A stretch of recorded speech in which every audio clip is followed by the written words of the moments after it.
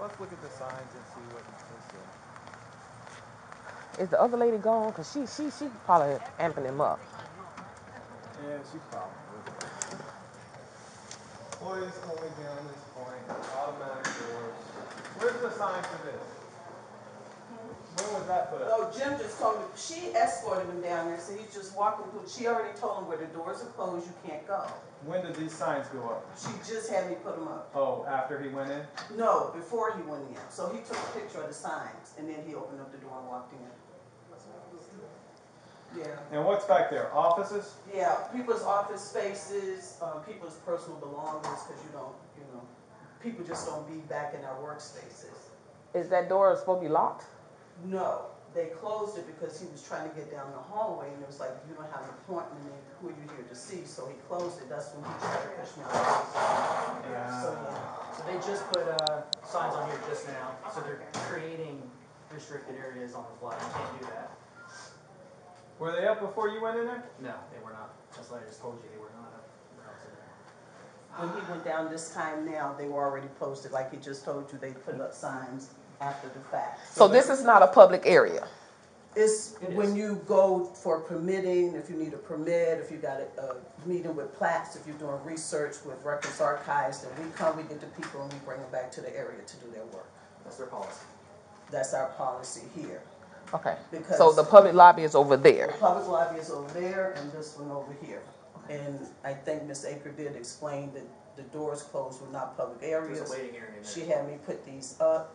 And then he went in after he saw they were up and he opened up the door. Anyway. So this area is only for people that talk to you over there. Yes. Then you guys escort them. They have meetings. Yeah, they already have appointments and stuff. And then we'll call and say, somebody at the front that want to see you about whatever, and it's their option to help them out here, or if they bring them back here to their work area and discuss whatever they need with them. Okay. But it's not just for the public. Right. Okay.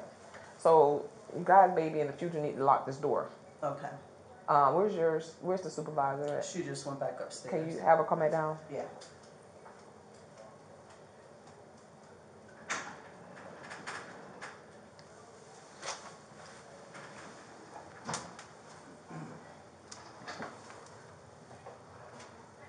The police want you to come back down. Okay. All right. Bye.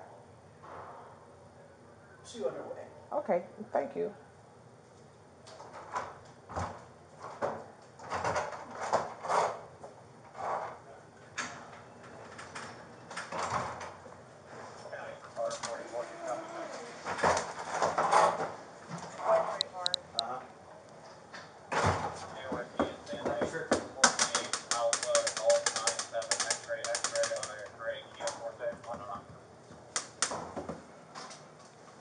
Since we're just standing here, do you mind if I ask you a question, Corporal? What is this? I don't want to talk. Not till I talk to her. Yes, ma'am. So I guess. Deputy, yes. I guess he went back here again. So this area is not open to the public.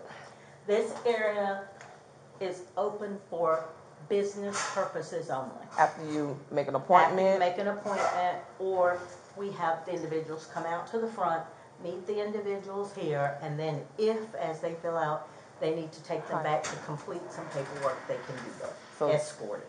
So no public people, only with appointment business. Okay.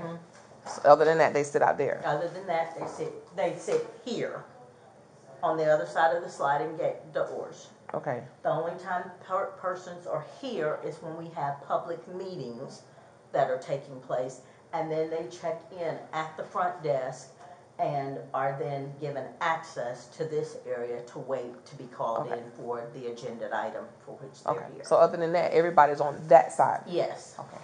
Give us a minute. That's all we needed. So you know, this is business. Does he have business here? Does he have appointment or anything here? No, Are you having a personal meeting today, a public meeting today? No, we're not. Okay.